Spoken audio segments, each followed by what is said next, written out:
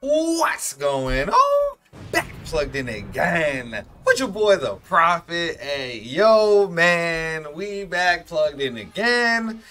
On days like this, I am, first of all, I'm overjoyed. I'm sure you guys see the title, the thumbnail. We have the news of the 1,000-year Blood War Resurrections, okay? Wait, Brawl Quest, bitch, what?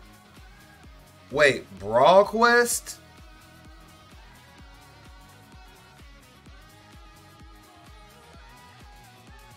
Oh my god. Brawl Quest is coming back. This is the best event in the game for farming editing brushes, bro. This game mode is the cream of the crop for farming editing brushes. You're going to get anywhere between 2 to 10 editing brushes per 5 times run, bro. Like, this quest is insane for editing brushes. I had no idea Brawl Quest was coming. We just got it, seems like less than 6 months ago. So that is actually very, very insane. Chronicle quest selection, we'll just take a quick look at this. It seems like they didn't give us news about this in game.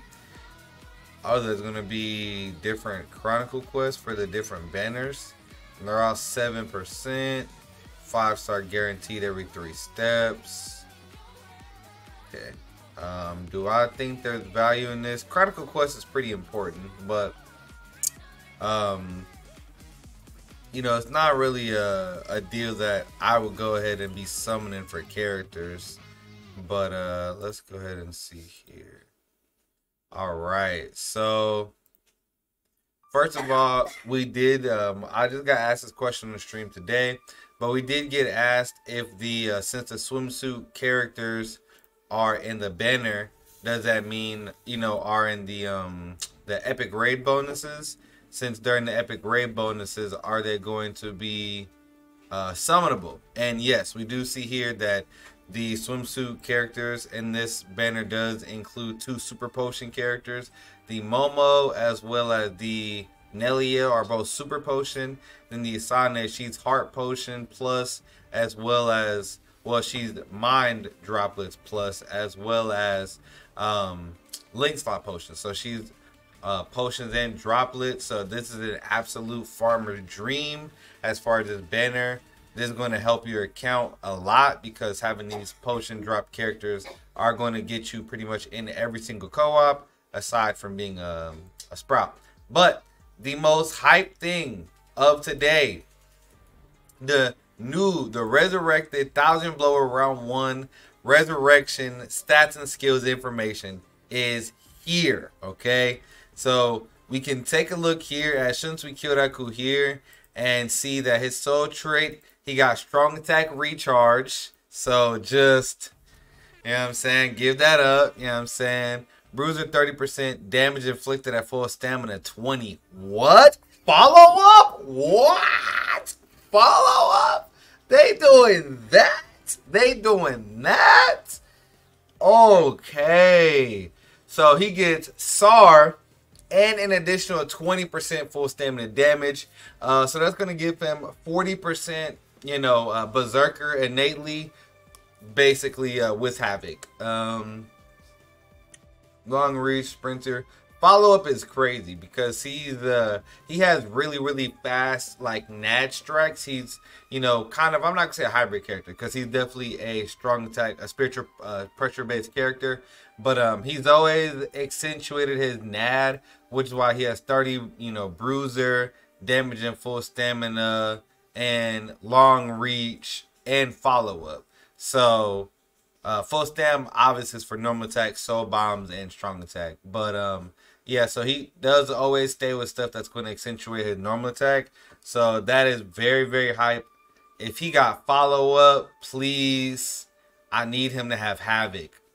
Okay, so we got 16% strong attack, damage as his link, ring the fucking bell. You know what I'm saying? And looking at his skills, I'm not seeing them, even though they're on screen right now. I'm not looking.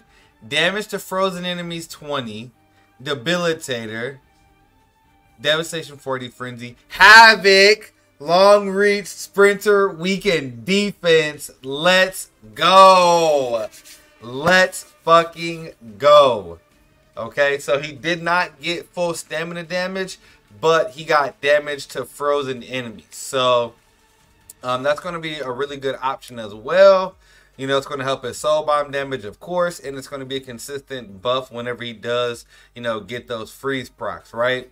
And he already had weakened defense. That was one of the reasons that this character is so upper echelon, as well as his kit. So he will have Havoc, and his first strong attack is going to be roughly 750 AoE with a moving forward, you know, momentum of a lunge. So that is going to be absolutely monstrous. He's going to have a unique first strong attack, being, you know, a 750 lunge with Havoc. The Byakuya, we need to see Frenzy here, bro. We need to see SAR, and we need to see Frenzy, and keep his bombardment. Strong attacks, we got SAR, we got Recharge. He has bombardment. Oh my gosh. Oh, I only see 40 Berserker. Oh, I only see 40 Berserker. Multi-barrier, weakened defense, but no frenzy. No.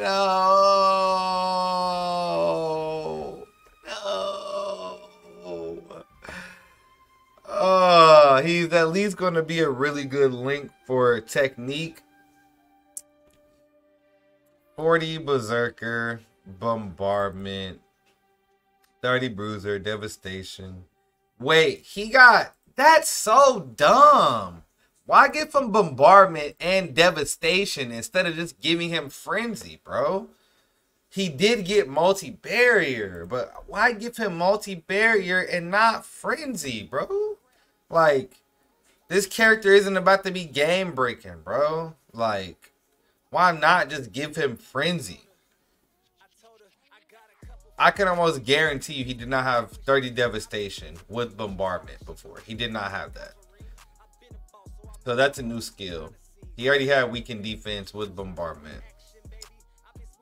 They gave him multi-barrier, bro. That was on the wish list. That was on the wish list, but frenzy is more important, dog. It's just wow. Alright, let's hope they gave Sajin guard break. Ah! Who reacted? I'm dead. Definitely 12 DR. I think last ditch low-key would have been better. Flurry. Okay, they gave him Flurry, weakened defense. No guard break. No guard break. Berserker, Bruiser, Flurry, follow-up, long reach, poise, sprinter, weakened defense. Why no guard break, man? Why no guard break? Why no guard break? So no guard break. So basically the two best characters already just got even better, while the two that needed the most improvement got shafted even further. Like Sajin, his link is good, but it's always going to be better to have 16 DR and then 16 normal attack damage. So these need to be flip-flopped, because 12 DR ain't it. It's not it. Because some people have 20. That's a lot. Okay. Flurry, follow-up. And it's like they gave them an extra skill. Like they gave them an extra skill. 2 extra skills, bro. They gave them 2 extra skills, bro. And missed the mark, bro. Like, follow-up is totally new on him. And I'm not 100% sure if he had weakened defense. But for sure I'm pretty sure he got 2 new skills, because they all did. Biak got devastation and multi-barrier. And like his link is perfect, but Tosh is perfect. They did Tosh perfect. The only thing I would change about Tosh is give him full stamina damage rather than damage to frozen enemies. because that damage, that 20% is contingent on you proccing the status ailment. And even in something like IT, once you proc the status ailment, you've already shed the iron skin. So I'd have rather full stamina damage. But on his soul bomb, he always will have that guaranteed freeze damage. But Toshiro definitely got hooked up. He's still the best of the bunch. I would damn near say by far. He got Shunsui got better magnification though. I wish Tosh would have got full stamina damage instead of damage furtherance. I know I just repeated myself, but so his new skills are damage to frozen enemies and then havoc. He had all the other skills, and then Shunsui's new skills, damage inflicted at full stamina. That's new, and follow up art is new as him for as well. New for him as well. So that's pretty much the news. We didn't really get anything else in game, but make sure you guys sound in. Let me know how you guys feel about this in the description or in the comment box down below. And yeah, make sure you guys check the description of my TikTok. Please follow me on TikTok. Road to 20K subs on YouTube. Let's get my TikTok and the social medias popping as well. So hopefully I see you guys in the next live stream or video. Hope you guys enjoyed. Till next time, love y'all. I'm out.